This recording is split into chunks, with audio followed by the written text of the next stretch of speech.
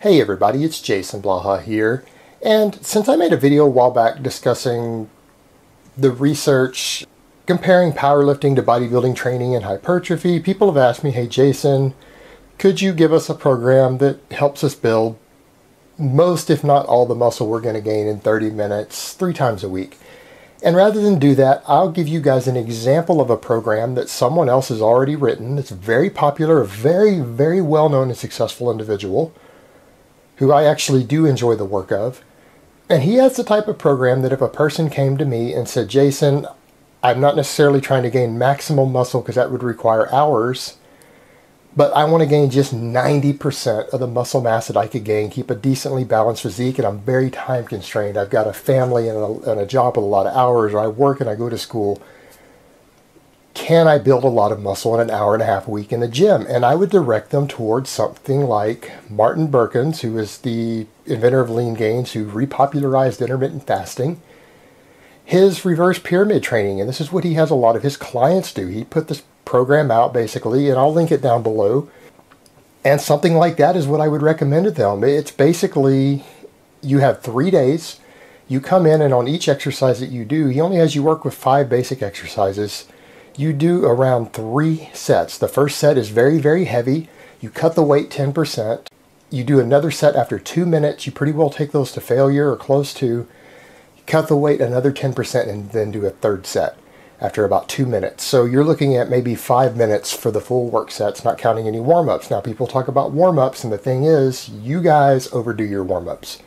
I can tell you right now that for me to build up to doing a 220 kilo squat, it takes me 5 minutes to warm up to that. And I don't use knee wraps, and that's in the cold. If I do that in a cold ass room, I take 5 minutes and I don't have any knee pains from it. People spend excessive amounts of time warming up. If I want to build up to do a triple with 220 kilos, I don't even start with the bar. I do a set of dynamic stretches. I do a triple with 60 kilos. I do a triple with 100 kilos. I do a triple with 140. I do a single with 180. All less than a minute apart maybe, and then I jump under and do the 220 for a triple. That's all it takes. So people are spending excessive amounts of time warming up for no real reason. There's no need for people to do the amount of warming up that they do. Do some dynamic stretching or whatever and get yourself warmed up and jump in and just ramp up. Unless you're going to attempt a 1 rep max, or a training max at least, for a single, the amount of warming up that people do is excessive. It's not reducing your injuries. So his program, it's something like on Monday, he'll have you deadlift and weighted chin-ups.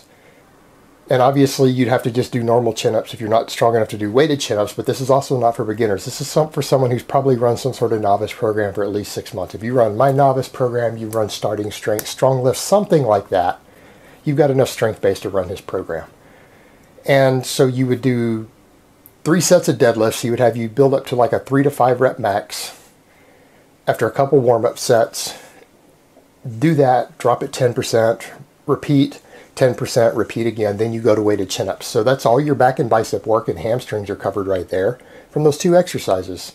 That is a full back, bicep, and decent posterior chain workout. The next session he has you come in and do bench press, the same process, and then he has people do push-ups. He's also said you could do incline bench if you wanted, and I would suggest it for people if from that first workout, if you're not getting enough bicep stimulation from that 1 set of chin-ups, I would do bench press and chin-ups again. But again, it's 2 basic exercises. You're doing 3 heavy sets with 2 minutes apart, and then the third exercise he has you do on the final day, like on Friday, is you do squats, 3 sets of squats, and then overhead press, so 3 sets of overhead press. Those workouts should take you 20 to 30 minutes, including warm-ups. You're in the gym an hour to an hour and a half. Martin looks fantastic. He's lean, ripped, got a decent amount of muscle mass. He's decently strong. He's got a good balance of strength and size.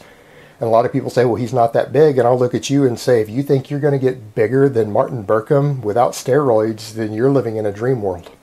So if you don't think he's big enough for you, then my friend, I suggest that you go start researching testosterone, because you're going to need it. You will not get bigger than him without drugs. Maybe 0.5% of the people out there have the genetics to get bigger than him without drugs. Maybe 1%. But they are the genetic elite. And if you're the genetic elite, you don't need training advice. You could do a bunch of push-ups and look like a fucking bodybuilder. So you don't need my advice. And if you're not that genetic elite, you're not going to get bigger than Martin. That is a fantastic amount of muscle mass and symmetry and aesthetics for someone to obtain without drugs. And that's the way he trains. That's the training method he recommends. So if you're time constrained, you want to gain muscle mass and have a decently balanced physique, Martin's reverse pyramid training is probably a very, very good choice. And yeah, I would endorse it for someone with those goals. Now, someone with more time, I would have them do a hell of a lot more. But if you got that limited time in the gym, it would be tough to beat his program for putting on muscle mass.